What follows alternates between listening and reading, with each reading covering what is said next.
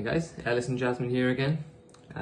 We've had some more questions through of Adrian from Cardiomyopathy UK, so we thought we'd do another little vlog just to answer them. So a bit more on the fun side this time around, not so many serious questions to do with coronavirus for a change. So yeah, we'll just get straight into it. So what do our daily routines look like? Well, we're obviously working from home at the moment, and we tend to work 8 till 4. So we're working between those times, but we started trying to get up normal time, because we usually get up pretty early, about 6 o'clock in the morning, walk the dogs before work, etc.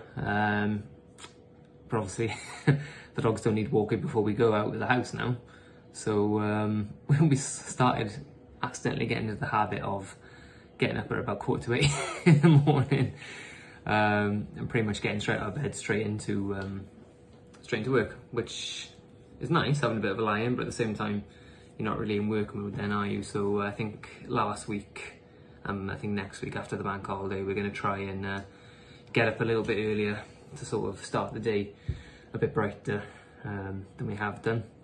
But then after we finish work, I don't know, it kind of changes every day. We try to work out, we finish work at 4, we try to just work out straight away so we don't sit down, because I think you fall into a trap if you sit down and sort of watch TV for a bit, you end up just staying there. So yeah, we've tried doing that, but I don't know, what else do we really do in the evening? No, we try and make the most out of the time that we've got after work, don't we?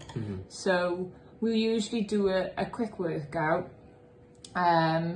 We'll walk the dogs, we'll cook together, and then we usually just settle down in the evening and watch some series that we've got going on, isn't it? Yeah, binge watching more than anything in the evening, or playing PlayStation, or something like that.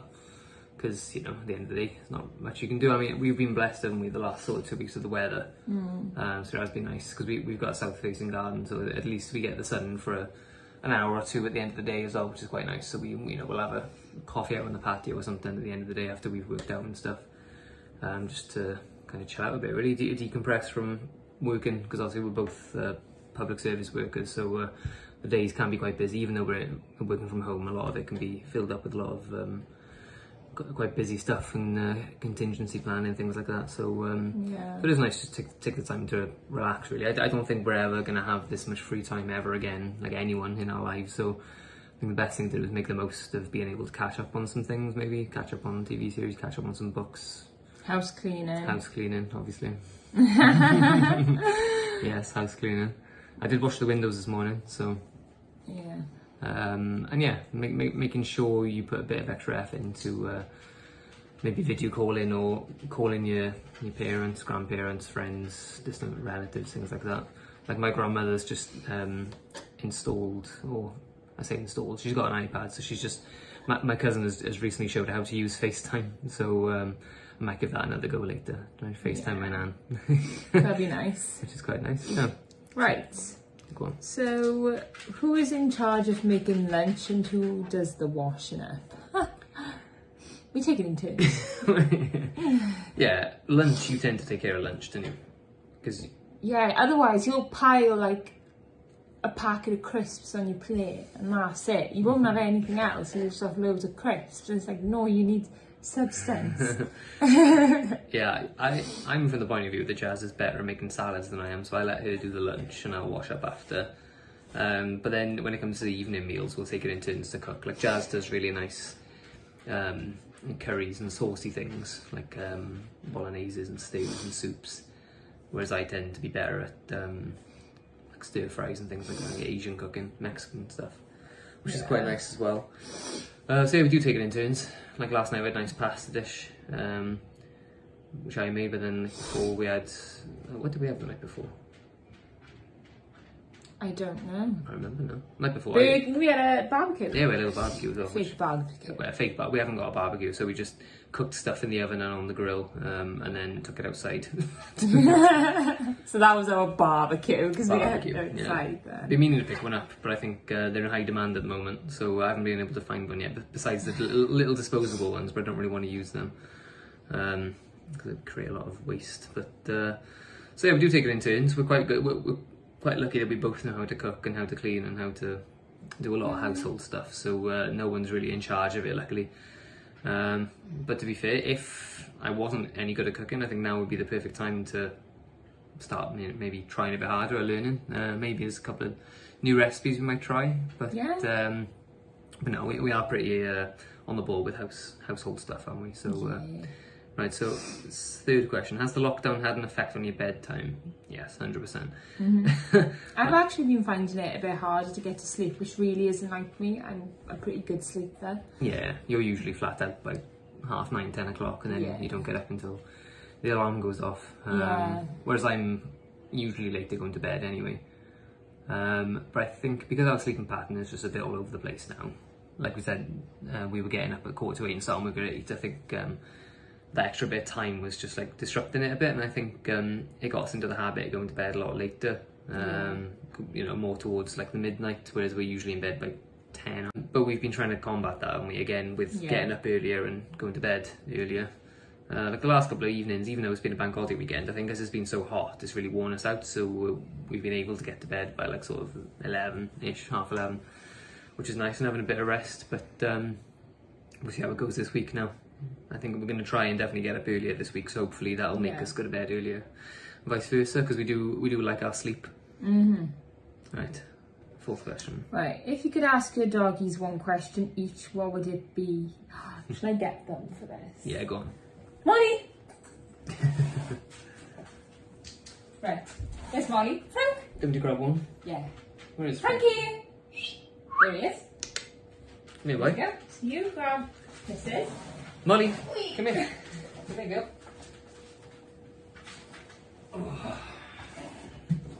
Here they are. This is Mr. Frank. Oh, this is Molly. Molly's a miniature Schnauzer who is in desperate need of a trim, but obviously the groomers aren't open at the moment. Yeah, she never looks this bad. She's not usually this scruffy. We did have to cut her eyebrows out the other day. Yeah. And then this is Mr. Frank, our sausage dog. Yay!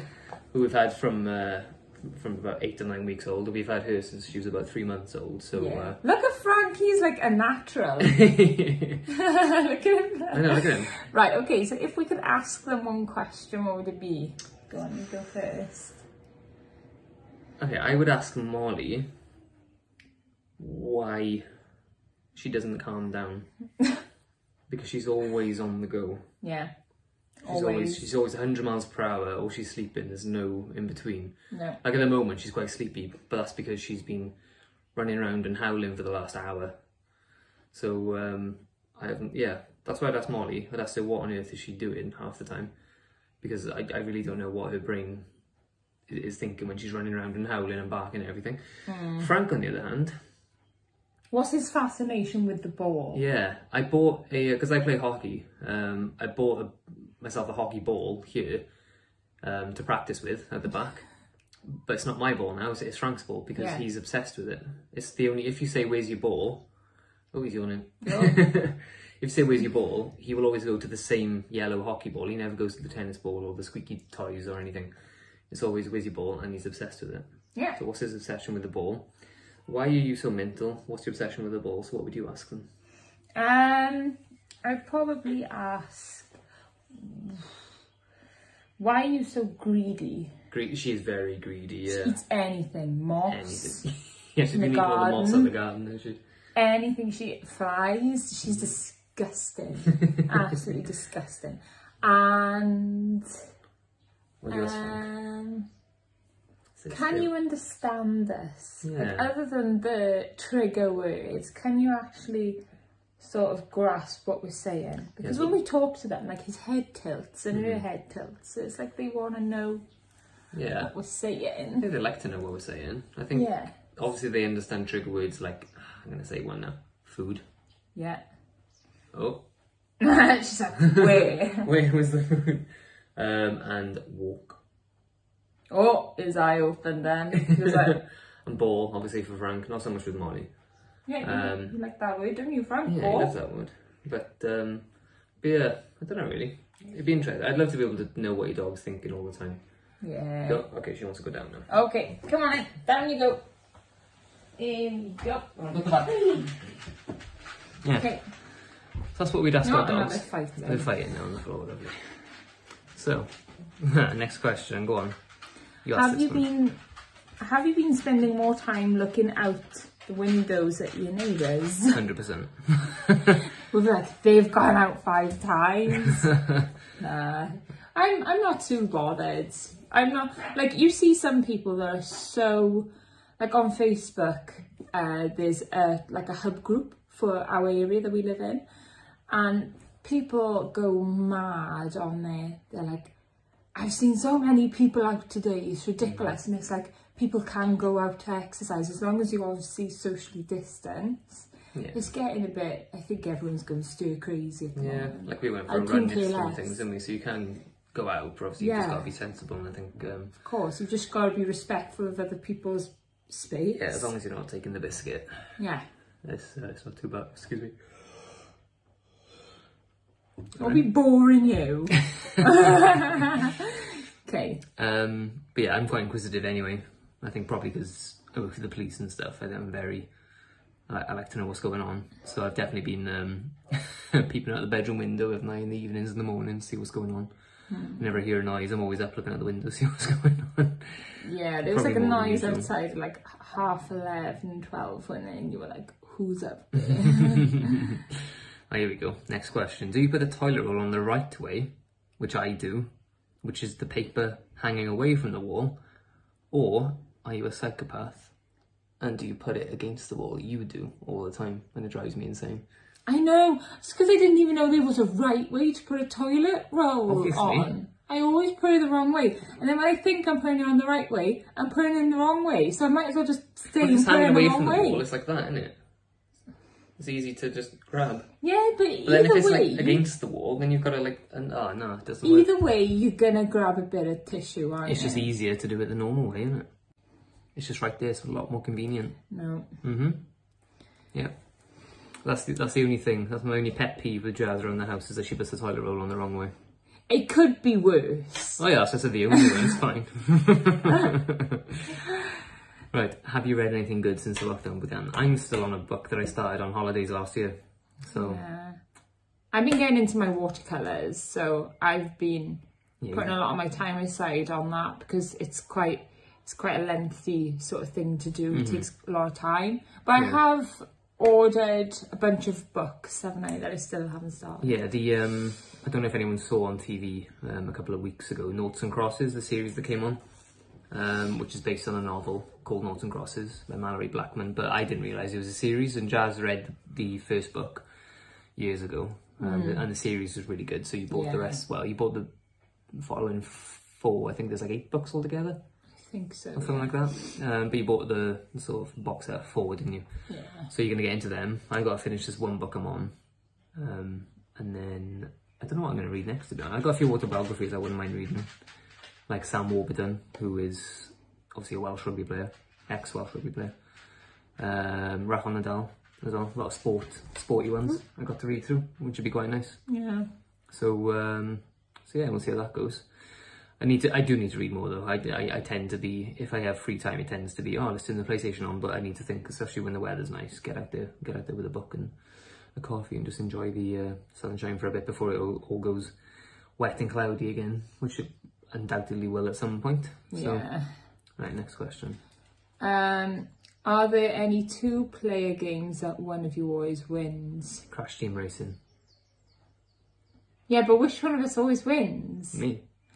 I've won a few times. When you've cheated, yeah. What? How have I cheated? When you save one of your missiles until the very end and you hit me just as I'm about to... That's tactical thinking, that's not cheating. Yeah, and I'll win 9 out of 10 races on Crash Team Racing against you, won't I? 9 out of 10. 9 out of 10. But then she gets really annoyed at me then when I beat her. Yeah. But I'm not going to let you win, just for the sake of letting you win. The only way you can win is by... your dirty tactics with your missiles at the end, or your bombs. It ain't dirty, it's tactical. Dirty tactics. FIFA as well. I always beat on FIFA. We haven't played FIFA for ages, mate. I can't stand the FIFA. I can't stand it. I love FIFA, so. Yeah. I don't know, we don't really play that many other 2-player games, do we? No. But, we don't, no. We should probably get some more. Wipeout is good, which is like a spaceship racing game. that's pretty cool. That's got weapons and stuff as well, so there's a lot of dirty tactics coming out of Jas's I was going to basically. say, that's right up my street. Right.